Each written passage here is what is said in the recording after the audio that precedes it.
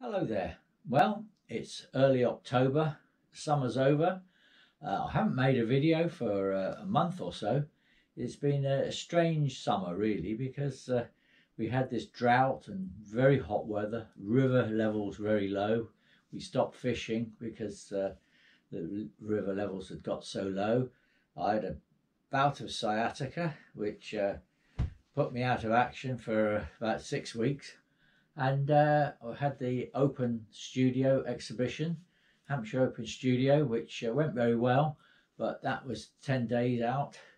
I did make a short video of that, but now I'm preparing for another exhibition. I'm one of 12 artists. We call ourselves the New Forest Painters, and we've got an exhibition in Lyndhurst in a couple of weeks' time.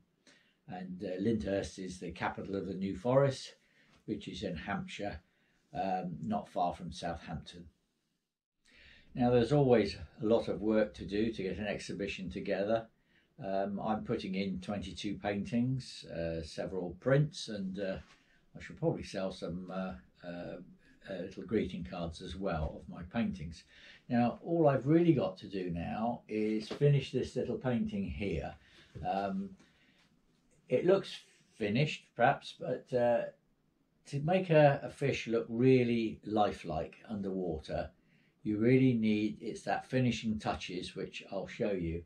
It'll be mainly coloured glazes to give the fish some life. Now I've never had any formal training in art. I just picked it up from friends and reading about it. And I believe that the old artists years ago used to build up their paintings with lots of glazes, and I think they just used pigments, and then they used varnishes, which obviously take a long while to dry. So I use this liquid, which it's a reducer. It makes the paint soft, but it also helps it to dry. It's a drying agent as well. So by just adding a little bit of pigment, but it's basically almost a transparent glaze, and it's very useful for going over paintings that are dry. Now you can apply these glazes several times, and you can sort of build up a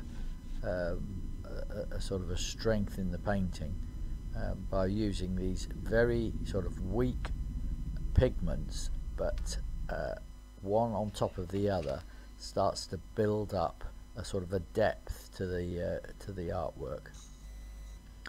Now the liquid dries within 12 hours or so, so you can keep applying these extra glazes. You can see I've really got this sort of very pale sort of orangey.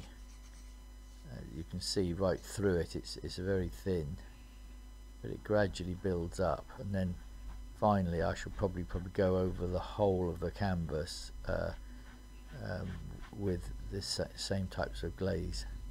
I'm exhibiting several of these fish this October, so it'd be quite interesting to see what they look like all together in a row. I always like fish. There's something about them. You have to use a lot of imagination with what they might look like underwater. I've taken photographs of fish after I've caught them before I put them back, but it's not easy to get a good reference of a fish. You've got to rather know the fish and use your imagination to a great deal. Now I'm just putting some highlights in with almost pure white. Now there's my marl stick, which is used as a hand rest. I don't want to mess the eye up, and I'm putting the small spines that these little perch have, which can prick you very hard if you're not careful. Well, I don't think I can do much more with that one now. I've just got to leave it to dry because I've used liquid. It should dry quite quickly, and then I need an overall varnish just to bring it all together.